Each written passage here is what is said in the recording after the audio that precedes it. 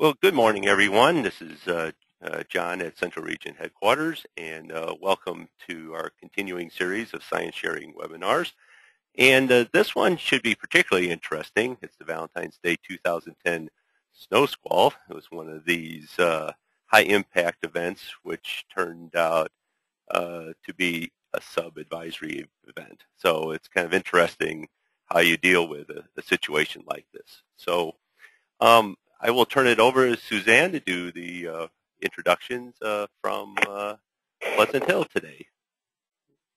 Okay. Well, good morning, everybody. Excited to make our contribution to this great seminar series and have two of the forecasters here that have been working pretty hard on a snow squall case that we had back in 2010. First, Chris Bowman. Chris, go ahead and introduce yourself. Good morning. I'm Chris Bowman. Like Suzanne said, I'm one of the forecasters here that looked at this event because very interesting case that was pretty high impact for our forecast area. And the second part will be by Matt Dukes, who another one of our journeys here. And I've been working with Matt on a traffic impact study. So we had weather and traffic come together on this day, and we'll get to that shortly. Matt, go ahead and introduce yourself. Good morning. My name is Matthew Dukes. Suzanne introduced me very eloquently. I'll be going over some of the traffic data here in the second part of the presentation. Really a subset of a very large project that we've done in the last year to a year and a half. We'll give an interesting perspective on how this very localized event did cause some pretty widespread regional impact. Without further ado, I'm going to let ahead Chris start up. And if you have any problems hearing Chris, just let us know. We'll work with the mic. So go ahead. All right. So as the title implies, this was a snow squall, and I don't think we quite realized it until going back and looking at the data, both radar and otherwise. And this was just an interesting video I found trying to come up with something about, the impacts. And if you could just imagine, this is over Lake Champlain, so obviously not in Missouri or Kansas. But it's telling because you go from basically unlimited visibility to whiteout conditions very quickly. And I think that's what really drove the impact of this event was the rapid deterioration in visibility with this snow squall.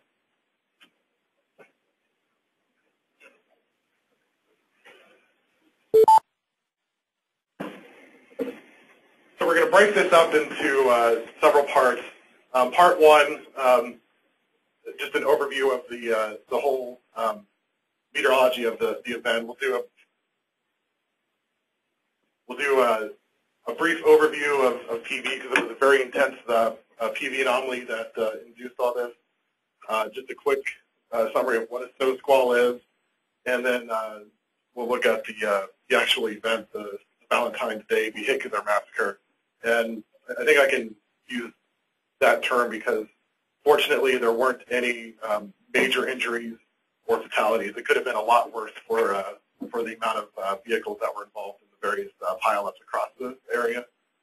The second part will be this is part what Matt will talk about, the impacts, the traffic impacts. And then the third part will discussion on handling the event from a product standpoint because it never really met any kind of criteria that we would issue any kind of product for, but the impact was extremely high impact.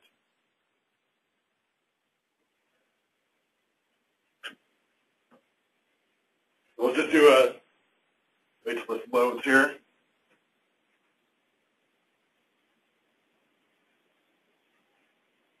I'm just going to do a quick review of isotropic potential vorticity, just because that was the driving force behind this event. I'm not a mathematician, so this is about the only formula you're going to see. So go ahead. So just the definition of potential vorticity. It's the vorticity and the static stability. Potential vorticity is conserved for flow that is frictionless and adiabatic, and potential vorticity will be created or destroyed in the presence of gradients of heating, diabatic heating or cooling. And I find it to be a very powerful tool for investigating many aspects of daily forecast due to the fact that it's a conserved variable. It includes both mass field and the wind field in a single expression.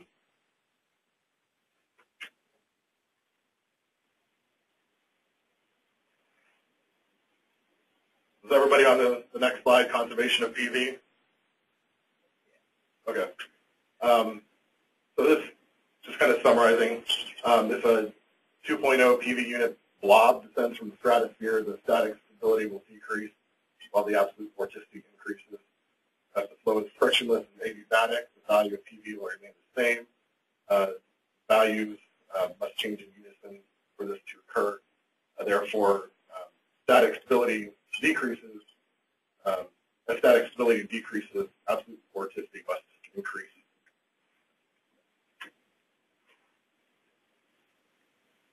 So PV is just the product of absolute vorticity on an isotropic surface and static stability. PV represents the absolute circulation of an air parcel. Hey, Matthew, sorry to interrupt. Could you speak up?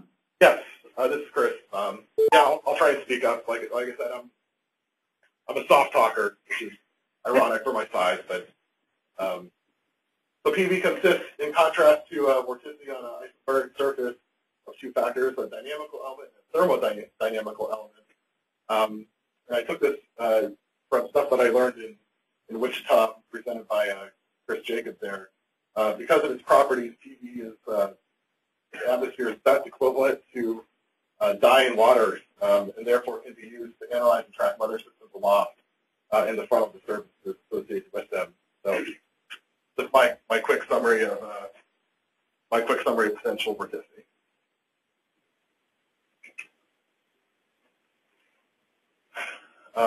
So due to the conservation of PV, significant features can be related and tracked in time. Synoptic scale weather systems can be identified and followed in space and time. In the case of the lowering dynamic tropopause, which is what we're dealing with in this case, the upper PV anomaly can be followed in time and space rather easily on water vapor imagery. And it's also useful in tracing intrusions of stratospheric air deep into the troposphere, which this case is just a really good example of a really deep PV anomaly with a lot of stratospheric air descending deep into the troposphere. So PV acts as a flow tracer in the atmosphere.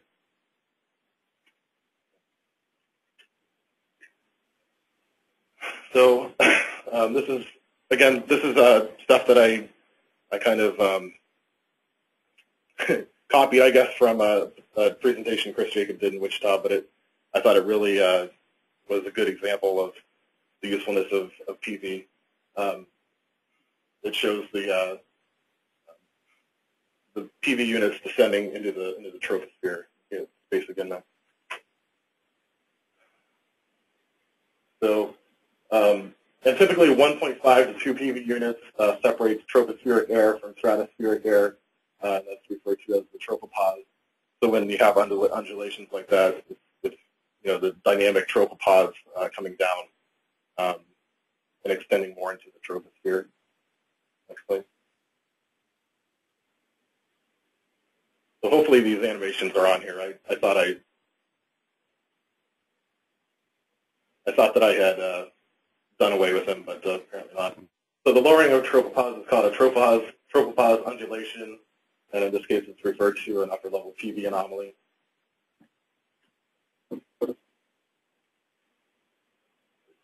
Wait till this loads again.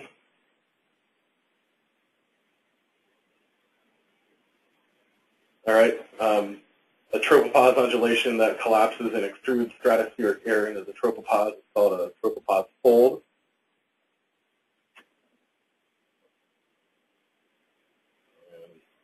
Wait till this loads again. And tropopause folds can be present without cyclogenesis. However, most major cyclogenesis events over land are associated with tropopause folds.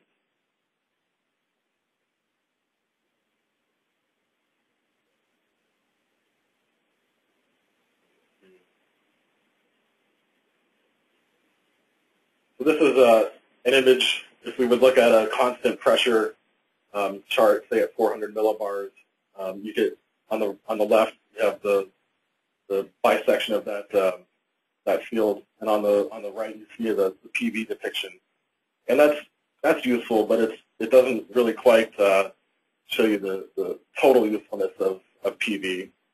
So we'll look at how the dynamic tropopause is assessed, and wait till this loads again. And when we use the 1.5 PV pressure surface, you can really see how three-dimensional the tropopause actually is, and how, in this case, it can descend to close to 500 millibars. So in this case, you'd have a fairly robust system coming on to the west coast of the U.S. Okay. So the PV anomaly, tropopause undulation, feedback process. An undulation descends in association with upper level convergence of a jet streak. Sinking stratospheric air produces a great deal of warming due to the high static stability. This warm air is easily ejected over the surface low due to a strong flow near jet level. This warming leads to pressure falls at the surface to an even greater extent than low-level warm advection. As air rises in the vicinity of the low, any adiabatic cooling is overwhelmed by the low-level and upper-level warming. And in this case, it's really fascinating to see how intense of a low-level circulation gets formed. Also, this will enhance the isotac gradient as it warms up the warm side of the jet streak, leading to an increase in wind shear via the thermal wind. And the stronger the jet streak and greater the isotac gradient will lead to an enhanced convergence aloft, leading to further descending of the tropopause. Okay, so that was my really quick overview of PV. There's probably people that are better at that in regions, but I'll just leave it at that. So now we'll just quickly go over what a snow squall is. A snow squall is a sudden, moderately heavy snowfall with blowing snow and strong gusty winds at the surface. They are often referred to as a whiteout, and is similar to a blizzard, but is localized in both time and space. That's really just the epitome of what we were dealing with this event. And steep low-level lapse rates basically induce what amounts to convection. They're often seen in the Great Lakes region. I know growing up in Pittsburgh, anytime you get a flow over Lake Erie, you just get these quick 15-minute snow bursts that would produce maybe half an inch of snow, and then it would be sunny again. Much more significant snow is obviously closer to the lakes, but it's the same concept. Snow amounts may be significant, but they don't have to be to cause major impacts, and that's definitely the case in this event.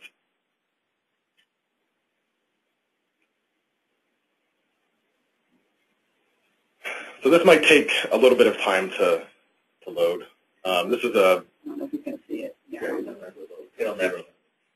Okay. Well, what I have here, this is live news coverage from one of the news stations here in town, basically showing sudden stop in traffic with pileup behind it, and that sudden stop was basically caused by the intense snow squall that moved through with the rapid reduction in visibility.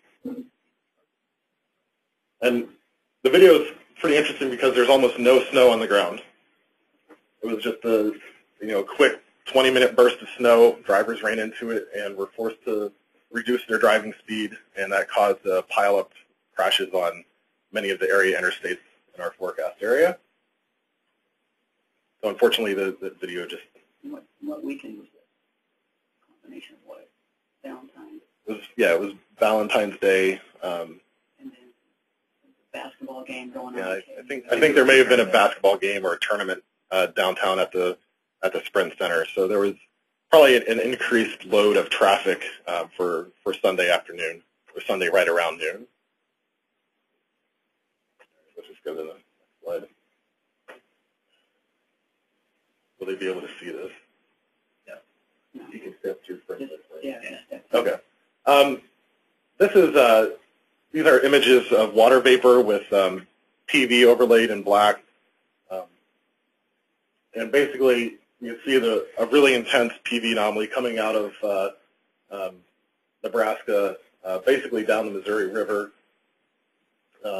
At times, it can be traced down to about 700 millibars or so, based on the model data. And there's even some real data that suggests that probably was a pretty accurate depiction by the model. We'll just keep hitting space. So this is a different form of water vapor. This is from MODIS, showing the 20Z surface observations. And you see fairly strong wind gusts as the circulation is moving over the area. We got at Topeka 28-knot wind gusts, 23-knot wind gusts at MCI. There were other observations that meshed in there with those, anywhere from 25 to 30-knot wind gust associated with the snow squall that came through. So probably dealing with winds on the order of 30 to 35 miles an hour within the snowfall.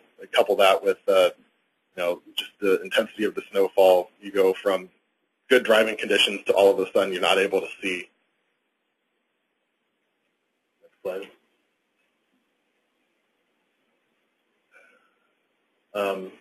This is a visible satellite loop, and maybe Matt can loop through each individual frame. But basically, it shows the very intense low-level circulation that was induced by the upper-level PV anomaly. It also shows the convective elements within the central part of the anomaly, owing to the steep low-level lapse rates, which I'll show later.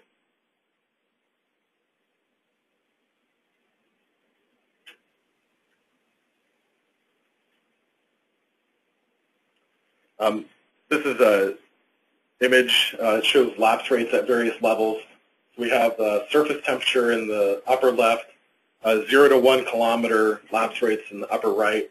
One of these is actually 0 to 2 kilometer, and I think the 0 to 3 kilometer is on the lower right, and 0 to 2 kilometer is on the lower left. But basically, you've got very high low-level lapse rates. You're basically convectively unstable through the lowest parts of the atmosphere.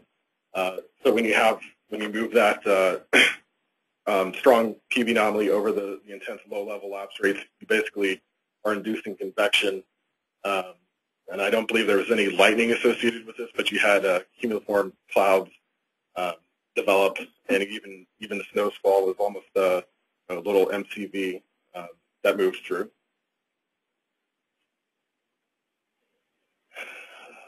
This is an analysis sounding, 18Z sounding from the NAM. It shows the really steep lapse rates, and I've drawn in the ideal snow growth area. You can see with those steep low-level lapse rates, you're basically got convection within the snow growth area. CAPE, in this case, was on the order of about 25 joules per kilogram, between 0 and 0.5 kilometers. So it's really interesting to have that through the snow growth layer. This is an aircraft sounding. Fortunately, we get these around this time every day at MCI. And it shows the steep low-level lapse rates. And again, I've drawn on the snow growth region with the green lines there. So just the observations support the model forecast sounding or the model analysis sounding.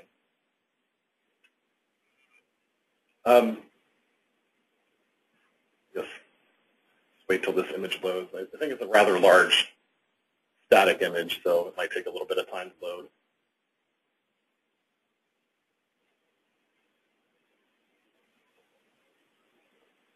But basically, this image is a snowfall totals for the whole event. And out near Overland Park on the southwest side of the metro area, 0.3 of an inch of snow. Downtown Kansas City had an inch. Northwest parts of the metro had 0.8 of an inch. Very low amounts of snow for this event. So from a criteria standpoint, not really fitting what we would normally issue a product for something that's in mid-February when you're well within the winter months and people are kind of used to dealing with snow at this point.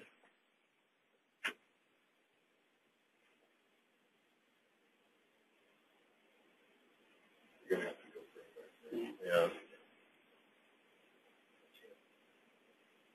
Yeah. This is a really good radar loop that Matt put together. On it has the various multi-car pileups that occurred within the snow squall. Unfortunately, it's an animation, so it's going to take a little bit of time to load. But you can see that the really high impact of this event. The various car pileups on Interstate 70, 435, and I-35. You had a 26-car pileup, a 51-car pileup, a 42-car pileup, and a 30-car pileup, all associated with this snow squall that came through with the near whiteout conditions and the real short-term near blizzard conditions associated with it.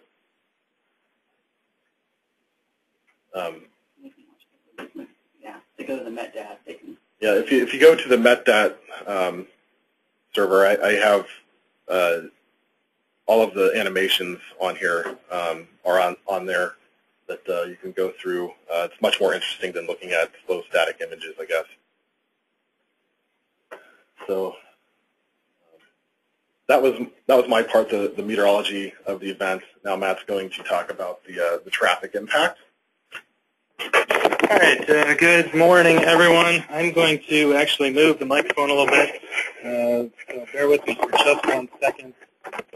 Once again, thanks, Chris, for giving us a good introduction on the event and the overall widespread regional size of what this event was.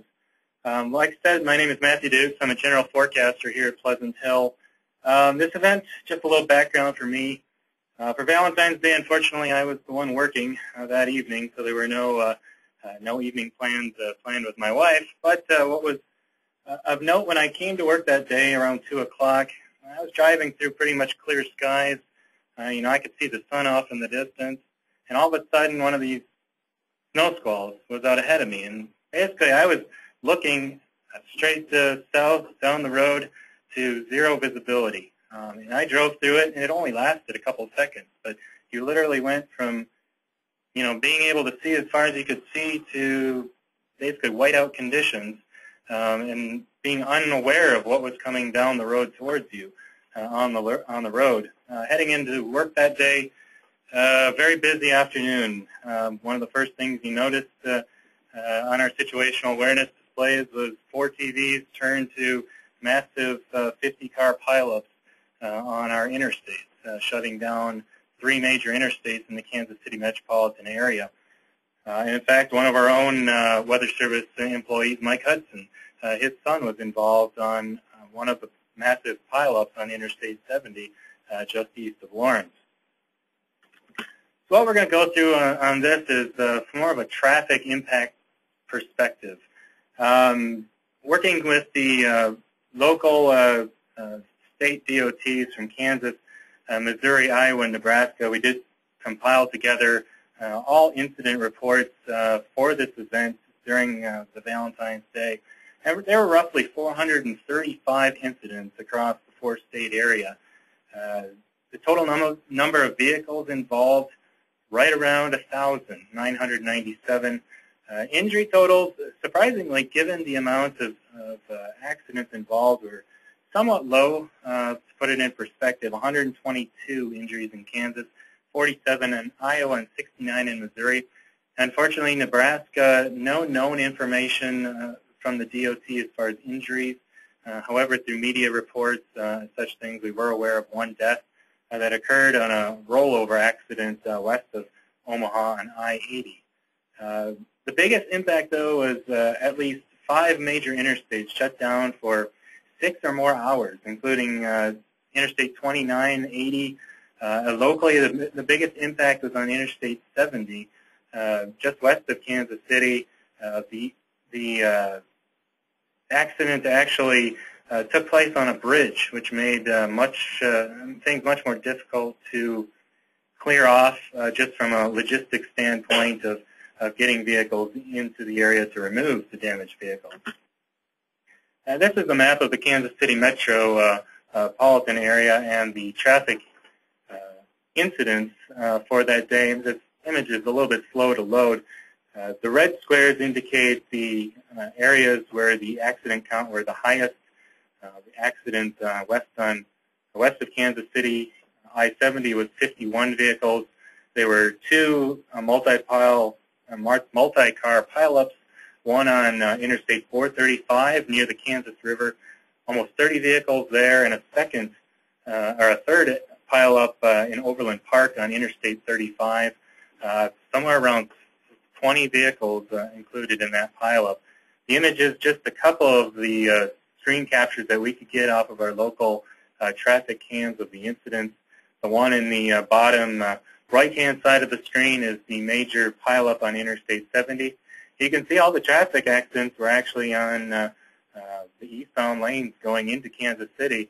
No impact on the westbound lanes. However, further west, there was an accident that did end up leading to that interstate being shut down as well. That road was closed for over 12 hours just because of the massive area of debris that had to be cleaned up.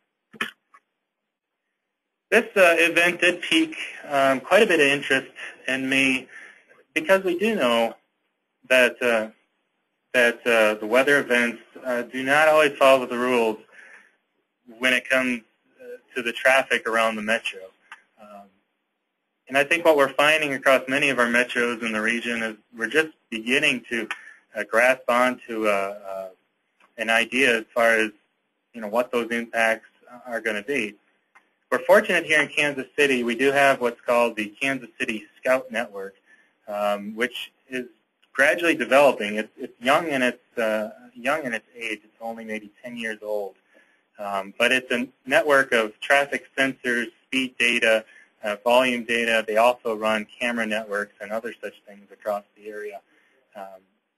But we have a combination of multiple ASOS systems across the metro, as well as RWIS stations and other Mesonet stations where we can collect a volume of data. So this incident was kind of the starting point for what we've developed into a more comprehensive study between not only ourselves but working in tandem with the Kansas City Scout Network so that we can try to get a better impact not only for us but for their needs as far as how they can help prevent some of these major pileups from happening in the future.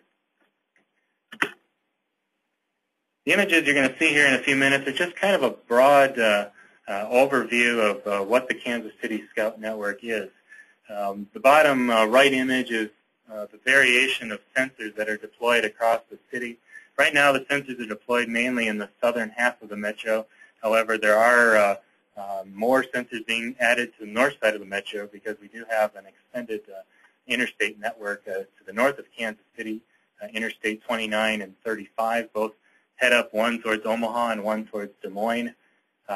Secondly, for situational awareness purposes, there's a wide array of live streaming video and live stationary image or standby images across much of the metro. So we could, even in real time, get a pretty good image as far as what was happening out on the roads when this event happened. So just going through a little bit of what we've done with this study, it's such a comprehensive amount of data that we were looking at. we wanted to try to pick several locations across the metro and try to, when I say locations, I'm talking about road sensors. Sensors at various points in the metro where the traffic volume may vary. We're trying to look at some of the higher impact feeder roads into the metro, the interstate systems, where we can typically have a lot of congestion and a lot of accident problems throughout the past weather events. And we're going to take this data, which is sampled in 5-minute intervals, and try to correlate those sensors with some of our ASOS and road weather systems and mesonets in the area to come up with, is there a correlation between traffic data, is traffic responding to the weather conditions that are occurring at that time? This data that we're going to see today is actually a subset of about 6 different types of weather we're looking at, from flash flooding to severe weather to hailstorms to snowstorms to even freezing drizzle. And it's very preliminary at the most, just because of the large data set that we're looking at. The sample locations that you'll see here in a minute, located within the available network, we tried to grab a sample of north and south running interstates as well as east and west running interstates, because as we know, you can also have traffic impacts from visibility, but wind and even wind direction can be more critical, especially when you get to elements such as snow, which could reduce the visibilities and cause that crucial crosswind component. The image on the left shows our available sensors, at least that we use, or observation points that we use for this study. Little airport icons here are our ASOS stations. One in the far northwest corner is Kansas City International. Fortunately for this event, Kansas City International didn't play a huge role. Most of the precipitation, as well as our traffic sensors, just aren't located up there at this point. So maybe in the future, we can look at that site. The main impact observation sites were downtown, right at the center of the city, as well as some points on the southwest side of the city and one point on the southeast side of the city. Other symbols there, you'll see 2 there right about in the middle of Kansas City. Your typical Google-looking icons. Those are our road weather information sensors. And from there, those sensors, we can look at pavement data, other things like that, pavement temperature.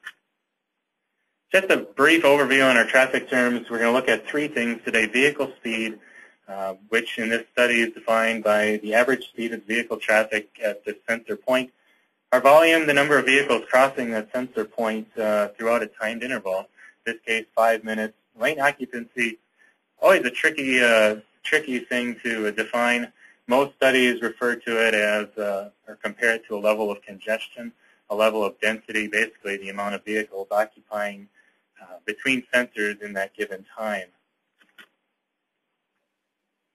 The first things here, we didn't really get a great shot at the radar imagery a little bit earlier, so we've had a couple static images here, and these timelines will be important to remember as we look at the traffic graphs.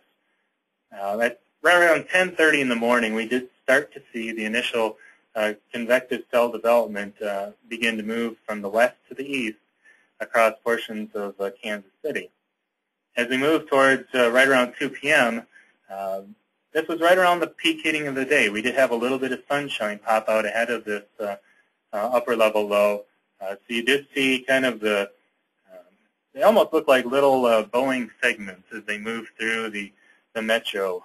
And in behind this, or in these confined areas of higher reflectivity, was where we were seeing the whiteout conditions. The visibility is going from 10 statute miles to as minimal as 200 feet. Was what some of the reports were on the interstates that we were seeing at that time.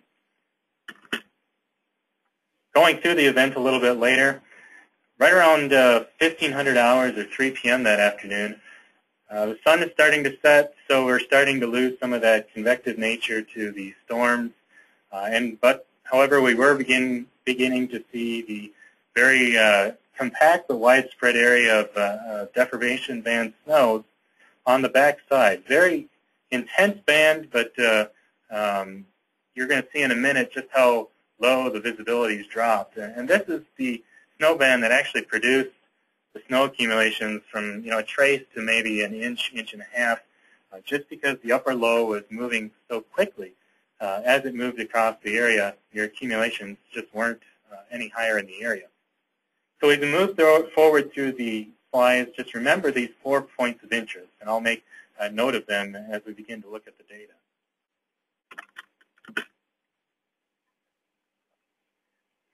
So what we're going to see here is the first point of the study, which is I-635 and Shawnee Drive. This is, when looking at the overall traffic volume scheme of things, this is one of the lower feeder routes heading into or towards the downtown Kansas City area. It actually feeds into the western portions of Kansas City, Kansas, from which you could take I-70 into downtown. I-35 is the most direct route into the Kansas City metro, and this will be the second point that we're going to be looking at in a brief minute.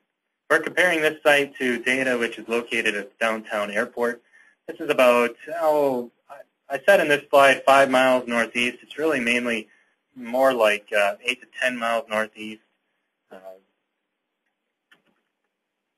So what we're going to see here, giving you a brief overview, other than a lot of squiggly lines, which is really what it does look like. The green line on the top here represents the average vehicle speed, or the speed over the 3 lanes of traffic on Interstate 635 averaged together. The blue line is what we consider our traffic volume, and the red line is the vehicle or the lane occupancy over those lanes. Blue line at the bottom is our visibility. So looking back or remembering back at those 4 radar images, I've denoted here on the black lines. The first 2 black lines are the main time period where we were seeing the convective snow squall movement across the city. And the third line here is basically the beginning of the more consistent, lower visibility deformation band snow as it moved across the city. So within the gap of the first 2 lines, we do notice in the visibilities, you see a very jumpy visibility profile at downtown, likely indicating just how scattered in nature or how infrequent these snow squalls were as they moved through. From a traffic perspective, not a lot of impact here on the interstate as we started the event out. However, you do see the speed reduction from right around on average 68 miles per hour, actually a little bit above the speed limit there, dropping down to all the way to 52 miles per hour on average.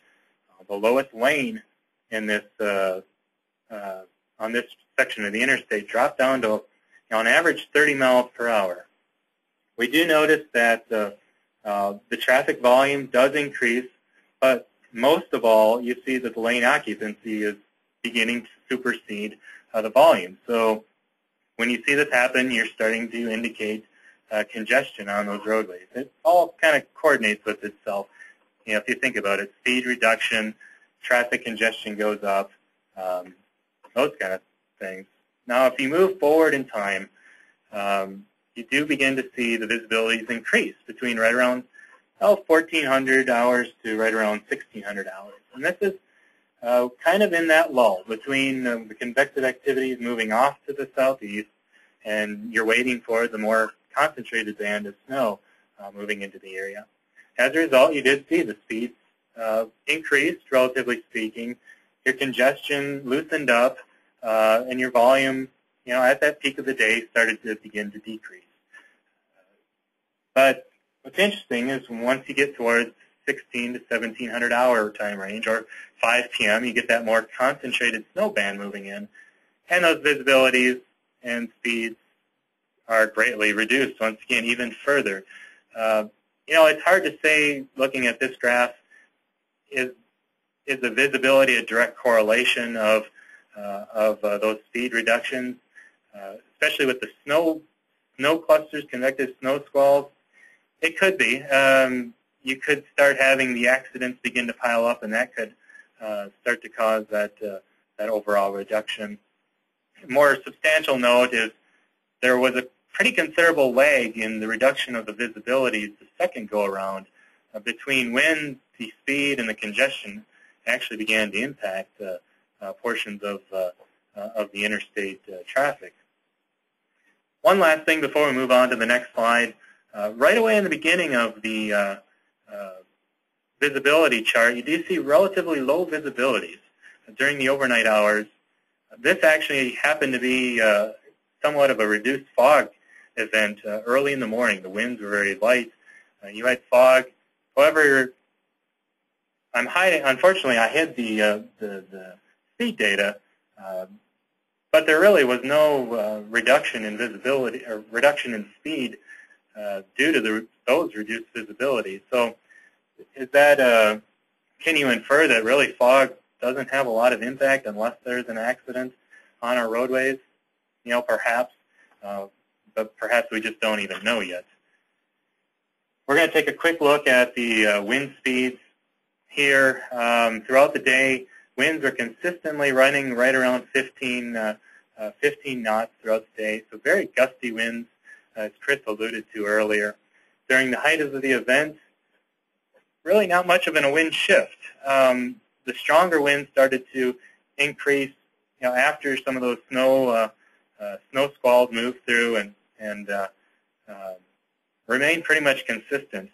You know, unfortunately, due to location of the observation data that we're using here being about 10 miles east, we don't have an available mesonet site right at that sensor data, so perhaps there could have been a localized higher wind gust which could have impacted things, or maybe just the resolution of the sampling perhaps missed that wind gust as it moved through.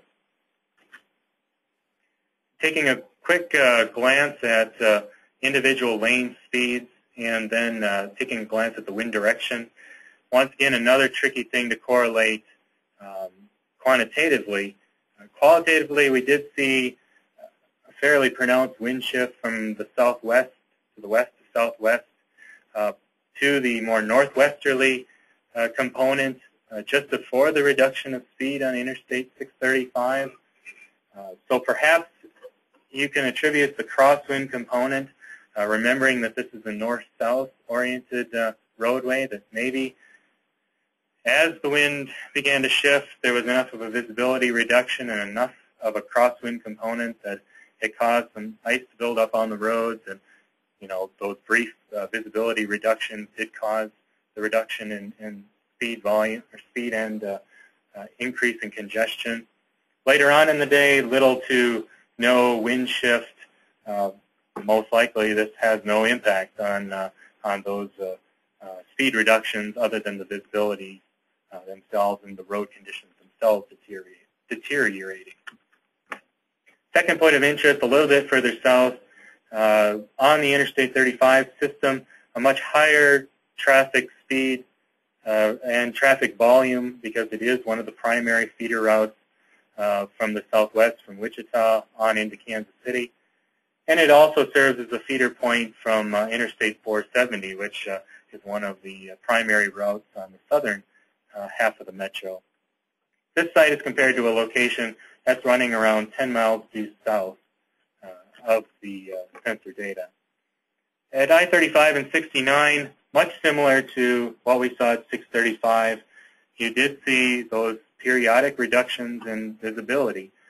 Of note, you did see right around 1400 hours visibilities to right around zero at the Johnson County Airport, or directly due south of this sensor point. Overall speed reduction once again dropped nearly 20 miles per hour on average. You did see a rebound, like the other chart. As conditions improved, visibilities improved, congestion decreased, speeds went back to right around normal, and then once again the reduction in visibility, speed, and the overall just lowering volume trend of traffic throughout the afternoon. Part of this could be on hand of lower volume of traffic given it's a Sunday evening. At this point, people are already aware of the roads being messy from the media reports of the multiple accidents. And at some degree, some of the interstates in the area were still closed, so some of the feeder traffic onto this interstate could be lower as well. Looking at individual speed lane data, the blue line here being the further left lane, consider that being your fast lane. The green lane here being your slow lane. You did see at max your speed on the fast lane was running right around 65 miles an hour. And then on the slow lane right around 30 miles an hour. Similar things, really just like I said, you're seeing general reductions in visibility across that area. A little more pronounced wind shift here, begin to looking at this Johnson County Airport. You did see right around at the same point of the drop in vehicle speed, an increase in volume. You saw a shift from the west all the way around almost to due north. So qualitatively, this could have an impact. Once again, this is a somewhat north to south running traffic lane. And again in the afternoon, late afternoon and evening, little to no wind shift. Once the upper level low passed by, you're pretty much looking at straight northwest to northerly winds.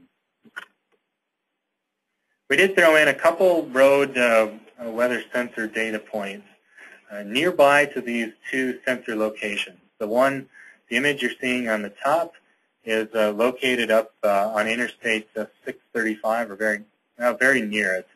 The location to the sensor data on the bottom half of the screen is located more closely related to the I-35 point. This is 3 days worth of data, the day before Valentine's Day and the day after Valentine's Day, just so you can have a perspective of what typical pavement temperatures are like given the weather conditions. Now, weather conditions before the event were relatively warm that day. We had strong warm air moving into the area. Your temperatures were in the 40s, upper 30s to lower 40s, resulting with sunny skies. You would expect your pavement temperatures to climb slightly warmer than your average surface temperature, up near 50. What's interesting of note during the day on Valentine's Day is just the overall, I won't say smooth appearance of the pavement temperatures, but perhaps there was a little bit of response once you started to see some of these snow bands move through. At 1200 hours, which is right around noon, as we're moving into that peak of the event, you start to see a choppy pavement temperature. So you're starting to see perhaps some of that snow cover periodically moving through that road sensor. You're also starting to see some of the traffic. The traffic at this point could be packing down some of that snow and making those temperatures a little bit lower. As you move later into the afternoon hours, when you get the more intense snowfall, the more widespread snowfall, with the higher likelihood of putting snowpack on those roads, you're seeing those pavement temperatures, which are circled here, drop fairly steadily as we move into the late afternoon and evening hours. The next day, we saw on the 15th pretty typical conditions. You had sunny skies. Your roads were actually cleared off by that point. So you pretty much see, kind of the comparison of a day with pavement temperatures with weather and a day with no temperature, no impacts to those road conditions. So much different charts in comparison. The last site here we'll look is up on the north or the east side of the metro on I-70. And we chose this point just for kind of a comparison of a traffic point which had somewhat little to no impact from these little snow squalls as they moved through. It was just on the northern and the eastern fringe of this activity. I-70, if you're not aware of, the road is one of the primary roads from Kansas City to St. Louis. Usually pretty high volume at all times of the day other than during the overnight hours. This sample, just this station, just because of the lack of data within the local area, is being compared to Kansas City Downtown Airport, about 8 miles west of the location. what you're going to see here, given the northeast or northwest to southeast moving orientation of the upper low, these snow squalls did impact the downtown airport, which is why you're seeing the varied visibilities. But further east, just on the cusp of the snow squalls, you didn't most likely have the reduction in visibilities. And thus you're seeing in traffic data, at least the speed, volume, and occupancy, a fairly normal, fairly typical Sunday afternoon. Vehicle counts were roughly around 200 to 250 vehicles moving through these sensors per 5-minute intervals. The biggest impact on I-70 happened right around the 5 p.m. hour when you started to get that more widespread light snow and brief accumulating snow across the area. That's when you did begin to see congestion rapidly increase. The speeds dropped 20 or so miles per hour, and the visibilities were hovering right around a mile or less for about 3 to 4 hours in nature. As you can see through the night, obviously once your visibilities did improve, your snow moved through the area, your speed volume your speed did come up. However, just given the time of the day, you have your normal, call it a normal diurnal trend in traffic. Your volumes decrease, your occupancy decreases. So basically the interstate is handling the traffic and the volume despite having the snowfall. So perhaps, like I said, in this case, your visibility did have a direct correlation to those reductions. Once again, looking at wind speed, really no correlation that we can see here. There were no sudden increases in wind throughout the daytime and the evening hours. So this is likely not having a huge impact. Similar to wind direction here, during the afternoon hours, no considerable impact from those snow squalls. You do see the downtown data, the wind change in direction again. But during that evening, late afternoon, evening reduction and increase in congestion, no really noticeable or discernible wind shift, despite, given this is an east to west running route, one would consider perhaps the more northwesterly flow to have a little bit more of an impact, given the crosswind nature of the precipitation. But like I said, it's just too uncertain to make that correlation at this point in time. So just kind of recap things here without going too much further. Over the course of the 24 hours, we did see this compact, very powerful upper-level PV anomaly move across the area. This caused nearly 1,000 accidents in 4 states and numerous multi-vehicle crashes. Looking at just the traffic data and the impact on the traffic data, qualitatively, yeah, you could say weather did have an impact. Visibility reductions most likely led to decreases in speed and increases in congestion across the interstates. It's just too soon to quantitatively have any sort of idea if there's a direct timing or directional component of the wind relationship that would indicate a more direct impact to those roads. So like I said, this whole thing needs more investigation, and that's what this a large scale project that we're working on is going to be moving forward with. We do have some limitations, obviously, with the data sampling of our observations near these traffic sensor locations. There are mesonet sites in the area and road weather information sites within the area that we'll begin to start looking at. Like I said, the large database of events it's substantial. We did have a college student at one point working on this over the last summer. Unfortunately, college students have to go back to college, so we're stuck with trying to fit analyzing a lot of this data into our normal operation schedule, which, as we all know, can be pretty difficult. So, like I said, over the next year, hopefully we'll be able to come up with some more conclusions and more direct correlations. We would like to do a regression analysis at some similar studies in the past have started to do. Like I said, the Kansas City metro system is much like other metro systems. So we're hoping if we can find some correlations, they could provide relevance to other NWS offices in the region, just because of the wide impacts of weather on our traffic system. This brings us to kind of a discussion period, if we have time here. This was one of those things that if you look at our criteria as a weather service, with a very low snowfall total, half an inch, dusting in some locations, maybe an inch in our localized metro. How do we approach that? It doesn't really fit into our winter weather advisory criteria here as an office, and it doesn't fall into a warning criteria. So looking at it from the other perspective, you wouldn't issue multi-hour warnings for this kind of event. So does a product like the special weather statement, specific wording to such of a snow squall, where it's not as long impact as an advisory or a warning would be, but would be a product that would be more short-term, maybe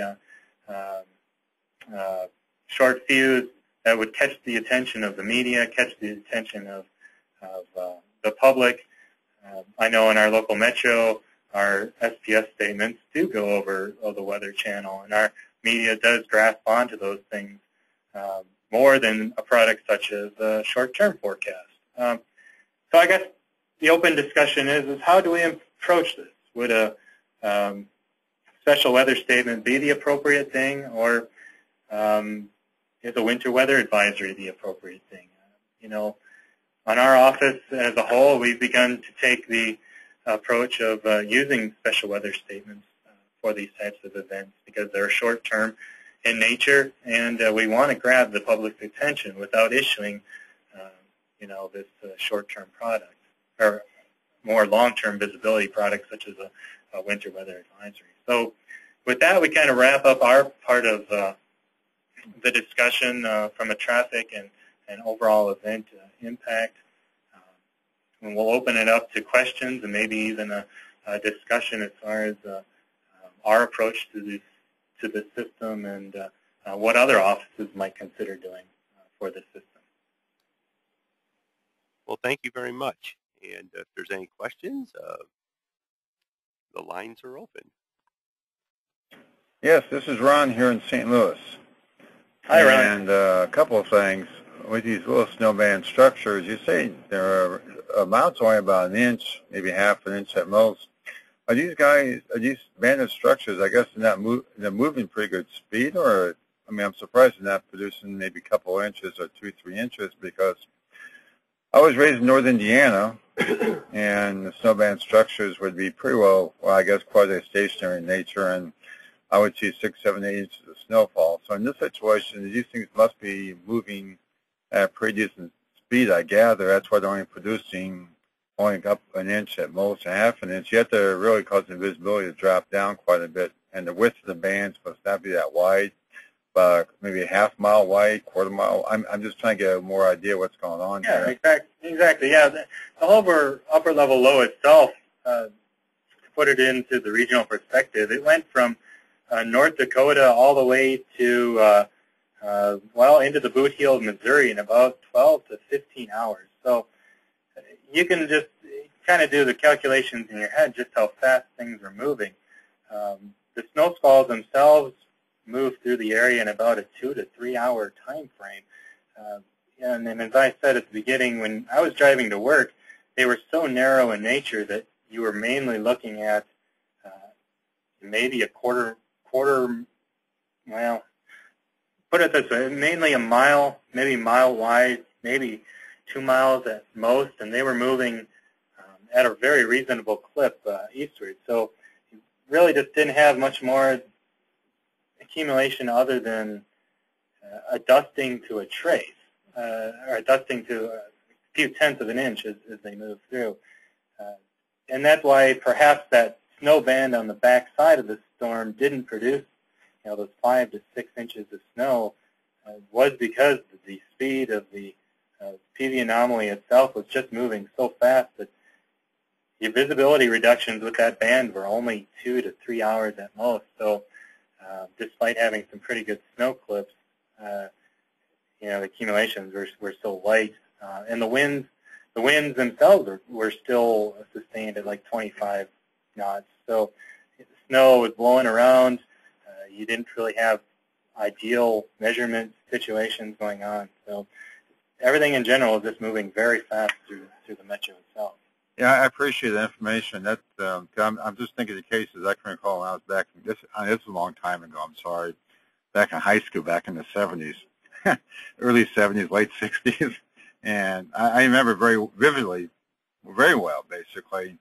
These band instructions, but they would fall in the same location. I mean, and we had what's called the short parallel band structures that went through and produced 18 inches of snowfall over maybe a period of 6 hours, something like that. But some like these guys that just keep on moving, and I guess you get multiple bands like this coming through, and you have to only deposit, even though the visibility is down to 0 or less than a quarter mile, you still just get, like you said, only about maybe half an inch of snow.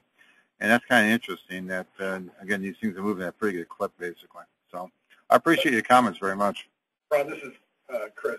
Just to expand on what you said, I mean, lake effect, you have nearly parallel winds throughout the column of the atmosphere that helps keep that band pretty stationary. This was entirely different, where you actually had a little bit of wind shear, and you actually had almost like a winter squall line. It was a line, forward propagating line of snow. So a different mechanism, and each individual area where the accidents occurred was only within a snow or seeing snow for maybe 20 minutes to half an hour, because of the narrowness of the band or the squall line, as well as the speed at which it was moving. So there just wasn't a whole lot of time to accumulate snow. And in the video that shows the news coverage of it, you go and look at it. There's actually no snow on the highway. It's clear. It was just the temporary burst of snow, basically, as the squall moves through. So. Well, very good. Yeah, thanks very much. I appreciate the comments. This is very interesting. Yeah, I appreciate the comments very much. Hi, this is Gene at Green Bay. I have a couple comments and a question. We had a remarkably similar event back in November of 08, and the difference in the HICE event that we had was there were intense snow squalls that occurred during the late afternoon, reducing visibility, but the major traffic impact was actually just after sunset, where the light snow melted just briefly and then refroze. We had numerous accidents just after sunset with that, and we weren't aware of the traffic impacts until maybe a couple hours after, and we just struggled with how to handle an event like that. We decided SPS was the way to go. And then on a related note, this past month or so, we had an event where we had like freezing fog. We had very icy roads developed overnight with the favorable conditions, and again we struggled with the product issue there, and again we thought maybe the SPS was the way to go. And one of the things we considered was using the wording of a traveler's alert, sort of in the SPS, kind of as a eye-opening headline to alert our customers. So I just wondering what your thoughts are on the product itself and issuing these type of products where the impact is still occurring after the snow squalls are over and that type of thing. So any comments would be appreciated. Thanks. Yeah. Well, you can both. I mean, we're kind of trending, and this is Suzanne, we're trending in that direction. We've actually done a lot of reworking of our SPS template to kind of take an account for these type of events. We haven't had any winter weather this year, unfortunately. But I think more and more, as Matt stated earlier, I think just given the attention the SPS has, and we've decided to go that route for now. Like I said, we haven't been able to really test that out to see, what the customer feedback is, and that's something we have to be attentive to too. Is if the media and the emergency managers, et cetera, are basically that's the device they would rather have us use for these smaller scale events like this. So I mean that's. And we specifically put in instances like you've experienced up there in our template for black ice, freezing fog situations, because I think everybody's experienced, most everybody has experienced these type of events in the wintertime, and every time it's like, well, you're on a quandary. How do you cover these types of events? So we just made a decision collectively to use this as our vehicle. So, I mean, this is how we're approaching it. Yeah, and I will add to this from the forecaster perspective here. This was a perfect event to kind of get caught, I won't say behind the 8 ball on it, but we weren't expecting to have these kind of impacts. We were expecting some convective developments, these snow squalls, and we were expecting a little bit of light snow. We weren't expecting ½ an inch of snow to produce, basically shut down our entire metro. And that's where you go, well, could you have issued a winter weather advisory? Well, the thing is perhaps you could have, but an advisory for an hour or less maybe doesn't do a lot of good. But we could see this starting to move down from Omaha, and you could start to see the development, and maybe that's on the similar perspective as a severe thunderstorm warning or tornado warning. The SPF, at least in this metro, seems to have grabbed traction with our media, and I know our weather channel. The weather channel here strolls it across, with NWS chat and those kind of things. It grabs that more visibility than short-term forecasts, which really right now has no visibility from a web page perspective to media and other perspectives. So, from our standpoint, trying to remember back from the event itself, and I know as it moved through Omaha, there was the gradual tacking on of advisories as the thing moved southeast. Now, whether or not that gave a heads up before it was too late, and just like in your office, a lot of times you don't find out about the impacts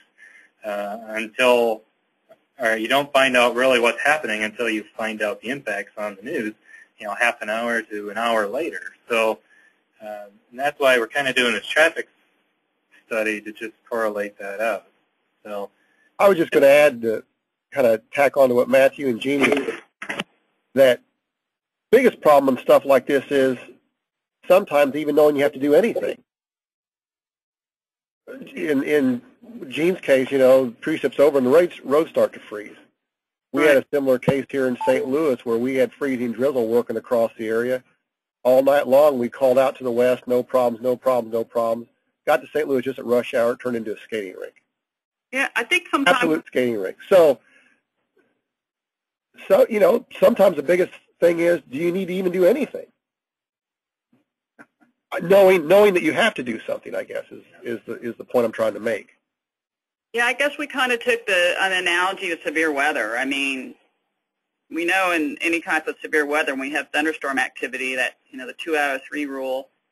If it looks like it's bad, conceptually, if radar shows it could be bad, then you issue. I mean, so I guess. Well, I think Suzanne, I think that's good. My concern for winter weather is zero lead time good enough? Because it takes road crews 1 to 2 hours here in the St. Louis metro area to get going. Yeah, I agree. I know. Yeah, I'm not saying I have an answer. I'm just saying that's one of the biggest problems. Advance notice is the key to all this stuff. As Matthew was saying, you find out an hour after the fact. Well, you're going to help people that haven't taken off yet, but those that are stuck in it are. I'm just saying. Yeah. Well, like always, we do what we can, I guess. And this is Jake from the Des Moines office. If I could sneak in a comment. Sure. All right. First of all, I thought it was a great presentation, but I was just thinking, sort of piggybacking off what you said, is that how about the idea of issuing a blizzard watch? Because you have the cold air advection, you have the strong winds, and you have the elevated instability, and you have the potential for snow squalls. And if you put a blizzard watch out, because I was just looking at a few soundings from like 14 or from 0Z and 12Z on the previous day, and they do kind of indicate that potential. So if you have the watch out, I think that could really help in the planning purposes, and that would have the biggest impact because clearly this was a very high impact event. So that's sort of my take on that. And yeah, if I can quick respond to that. The problem is here is if you know, from our perspective, if we were to issue a blizzard watch, yeah, from having what's happened with the high winds, very low visibilities, yeah, that meets that kind of idea. The problem is here is if we would do that, you know, there may be a coup on our media and everything else trying to say, what are we doing? It may be just over. It's like you don't want to say it's going to be overkill, but it may be a little bit too much. And then how do you justify when an actual blizzard reaches the area? It's all ideas. So there's no perfect way of handling these kind of cases.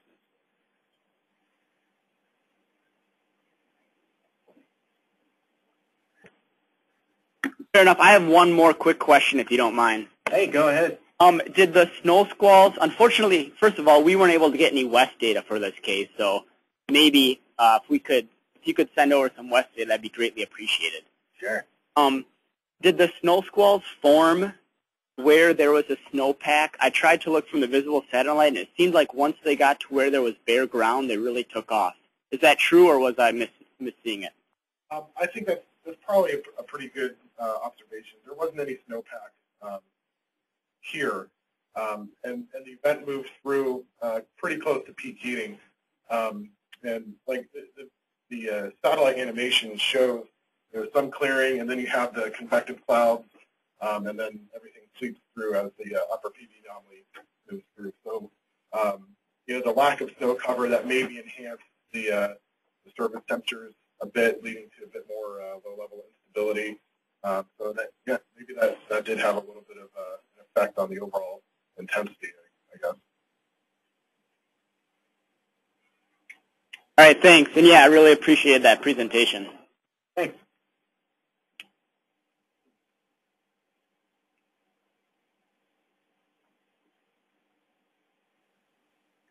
Any other questions or comments?